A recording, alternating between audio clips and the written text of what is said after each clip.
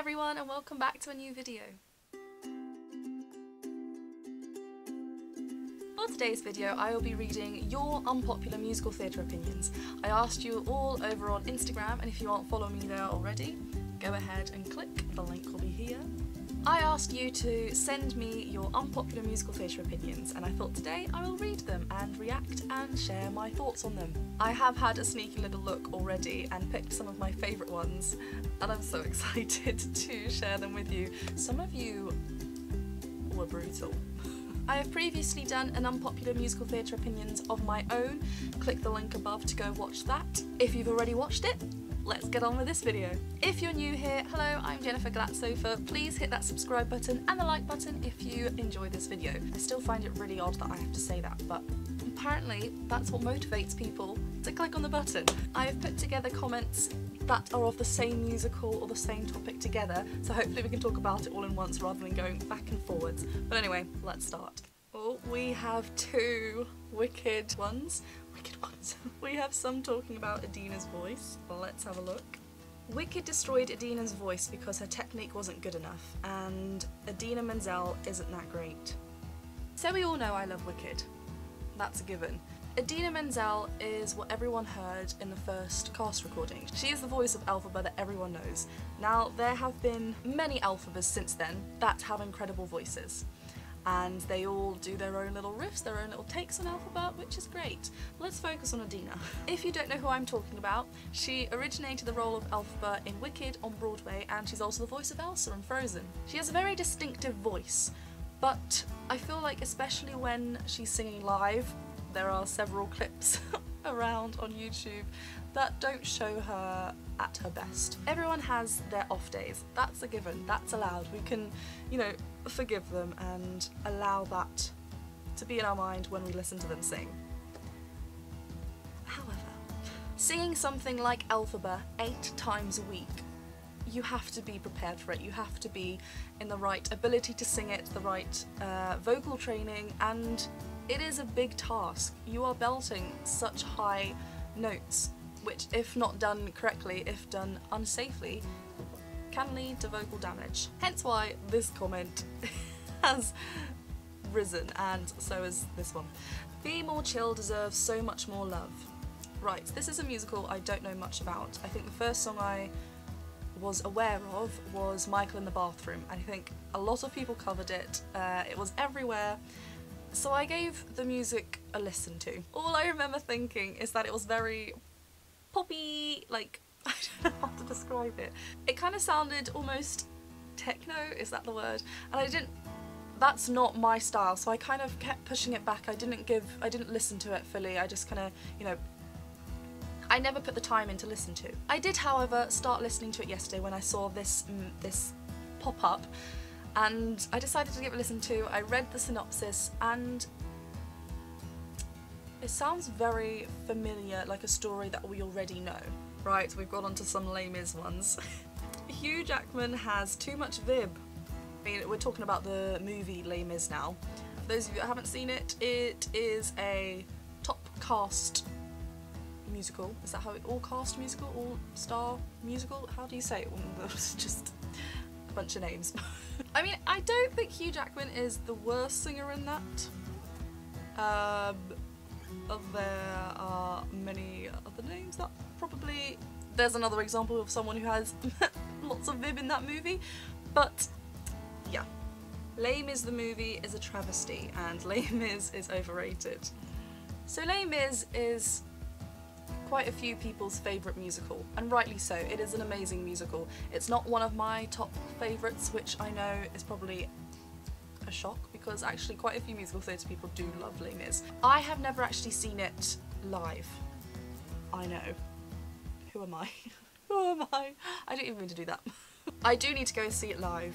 I feel like that will redeem the movie. Saying that it's overrated, a lot of people do love it, so each to their own opinions. We can all love what we love, and when something is overrated, I think it's down to that there is a hype over it because it's reached into non-musical theatre land and everyone knows about it. I feel like everyone does know the movie a lot more than the stage version, which is why maybe it has a sort of bad rep about it. Oh, this is a good one. Evan doesn't deserve redemption. What he did was too unforgivable. Again, I don't want to spoil Dear Evan Hansen for you. I'm guessing that's where Evan's from. But I'm gonna have to agree with this one. When you first listen to the cast recording, you're in bits, you're crying, it's emotional, it's a lot to deal with, and you genuinely do feel sorry for everything that's going on. But when you actually know the backstory, now that's something else. I've been to see Dear Evan Hansen in the West End, and I can understand where this comment is coming from. I was like, really? Like, why? I mean, it doesn't end the way you think it's going to end, but there is a sort of forgiveness element, and maybe actually when you think about it, like, again, I'm trying to say this without spoiling things because the recording isn't the big picture. There is so much more that happens, and if you don't know what I'm talking about, buy tickets when you can and everything's open again. But yes, I'm gonna have to agree. I wasn't a fan of Dear Evan Hansen when I watched it in New York. Again, I watched it in West End, I loved it. I don't know how the New York cast, how the Broadway cast were, who was playing Evan. I really enjoyed it. I watched Sam Tutty as Evan, and I thought the way he acted everything and portrayed the character of Evan was so good. So I really enjoyed it. Each their own opinion. Although I loved basically everything about Hamilton, Lin was the worst part. Lin-Manuel has the most annoying voice. Right, well, very strong opinions here. So obviously the Hamilton film came out on Disney Plus earlier this year, so a lot of people viewed Hamilton live on Broadway as it was filmed. Lin-Manuel is a very talented man. He, you know, I love In the Heights.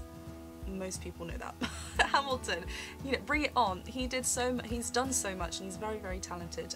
A lot of people know that. I don't think he's bad, but there were definitely moments in the film, especially when things got a little bit emotional, I was just questioning the choices. Let's leave it as that. But we sort of, you know, forgive it and allow it to be because he created such an amazing piece, and also if you've created this, cast yourself in it. Anyone would do that, so for that, applaud.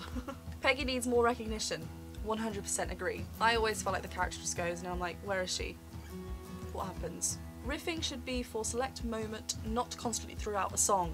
Thank you! 100% agree with this. When someone's riffing throughout the whole song, the meaning of the song completely goes and you don't understand what's going on. It's just covered with all these lovely riffingness, but it just takes it away from the message. It just takes away the message of the song. If you are including a riff, it has to make sense with the song or where you're putting that riff. Obviously, if you want to change up an existing riff, for example, at the end of The Wizard and I or Defying Gravity, or other songs that just wicked came into my mind. But if you want to change up a riff, go for it. But I think what this person means, it's when it's just added everywhere and it just takes away from the actual song and it just becomes a riffing masterpiece, but just doesn't make any sense. Not every show deserves a standing ovation. They should be kept for shows that really move you, otherwise I feel like they lose their meaning. Ooh. I love standing up and clapping at the end of a performance. It will take a lot for me to not like a performance and stand up. I probably very rarely will not stand up and clap, so I apologise for that, this person. I do understand that it loses its magic after standing up, you know, after every performance, but also, how do you know that people stand up after every performance? I mean, I just admitted it, but you know, it does take a lot for me to not like a certain piece of theatre, and I guess in those circumstances, I might not stand up. But after witnessing just such magic on the stage, I do feel like they deserve a standing ovation and a little clap. There you go. We have... let's go. Andrew Lloyd Webber is overrated. Very overrated. Joseph and the Amazing Technicolor Dreamcoat is hot garbage. All of Andrew Lloyd Webber's musicals sound like nursery rhymes. They're musicals made for children. Savage! Well, I hope you're forgetting the greatness of Jesus Christ Superstar and School of Rock. That are my top Andrew Lloyd Webber musicals.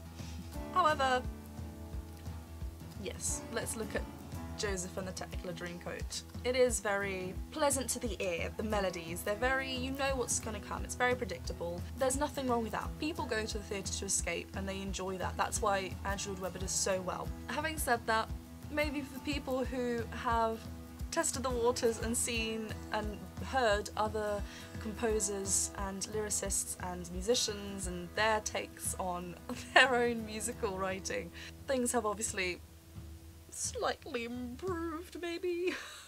But you cannot slate Jesus Christ Superstar or School of Rock. That you cannot. Understudies are underrated and can be a lot stronger than the lead.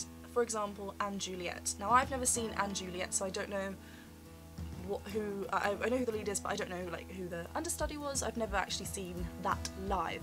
However, I do agree with the statement, which is understudies are sometimes overlooked, and whenever one sees that an understudy is playing the role of the main character, people do tend to get a little bit upset, angry, or, you know, they're not seeing the person that they thought they were going to see. Why? I do not know.